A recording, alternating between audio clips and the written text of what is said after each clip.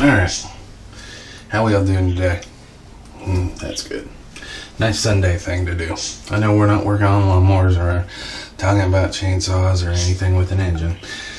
But last night, my wife was taking a shower. She was talking about how the water was getting worse and worse and worse. I said, okay, not a problem. We'll take a look at it. Well, then it started getting me an idea.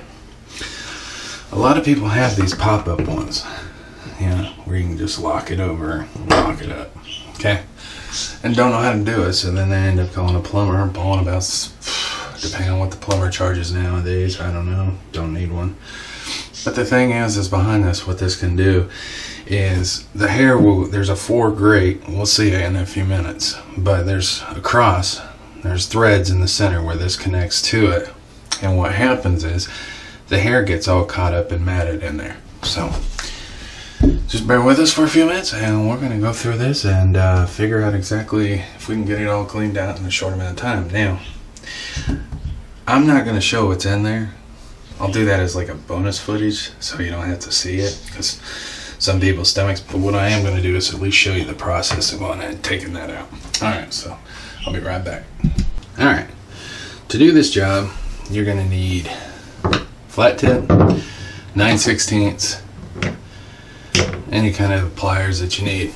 Now, what I do recommend is for the pliers, get you an old washcloth, put it like so, okay?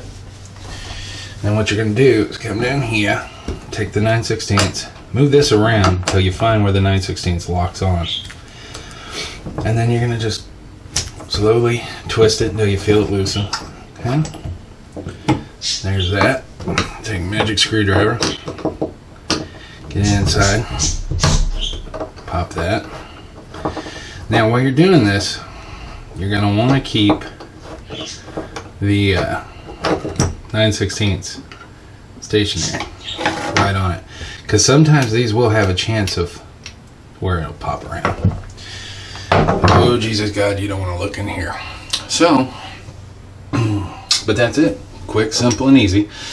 You put it in the same way. You put the 9/16 back on here, okay, start your screw, and then you just go ahead and go in reverse. And that's about it. Now, you got any questions? I think it's pretty simple. I think you'll be fine. Now, here we go. I'm gonna... I don't want to touch this. Luckily, I got some new gloves in from... like I said. Alright, here's the bonus footage. Oh yeah. Well, I got some new gloves in from Amazon last night, or yesterday actually. Actually, no, it was Saturday they came in. I like these things. These are nice. They work good. Anything I'm working on 9 times out of 10, I don't have a problem with them.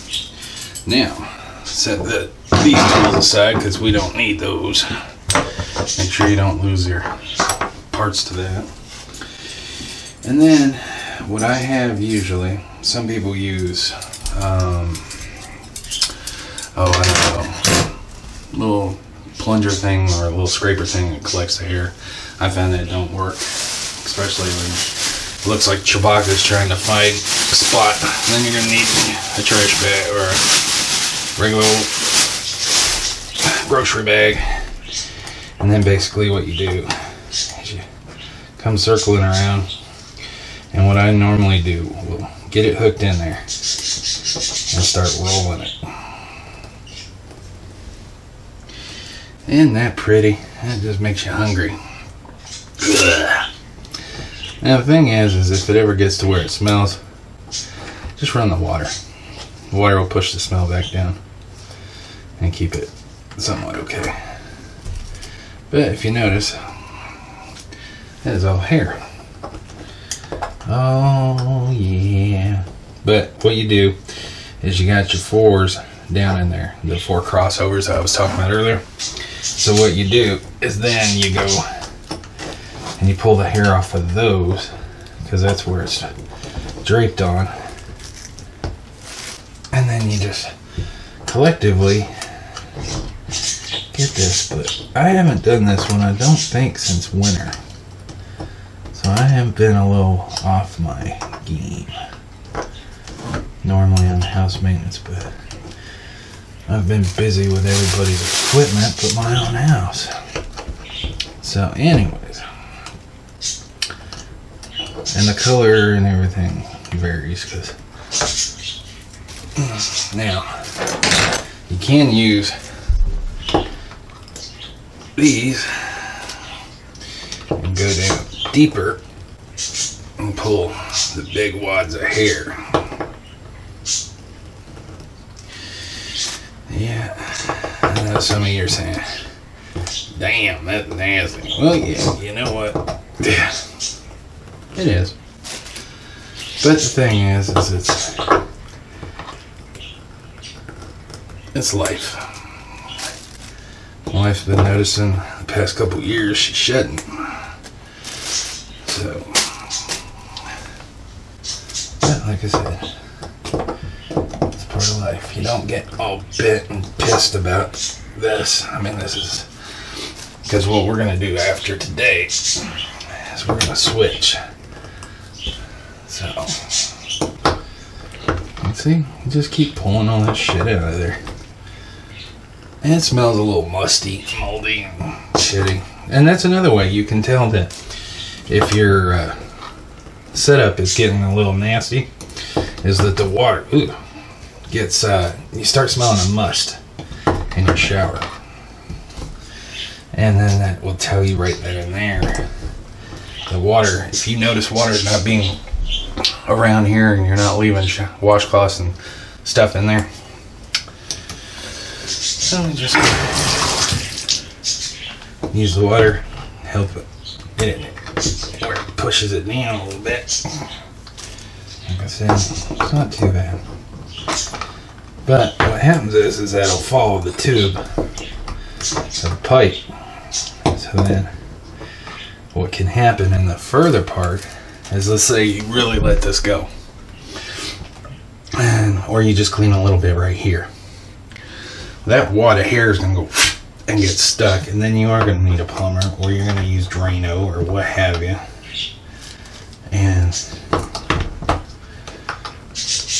next thing you know, you got an expensive bill.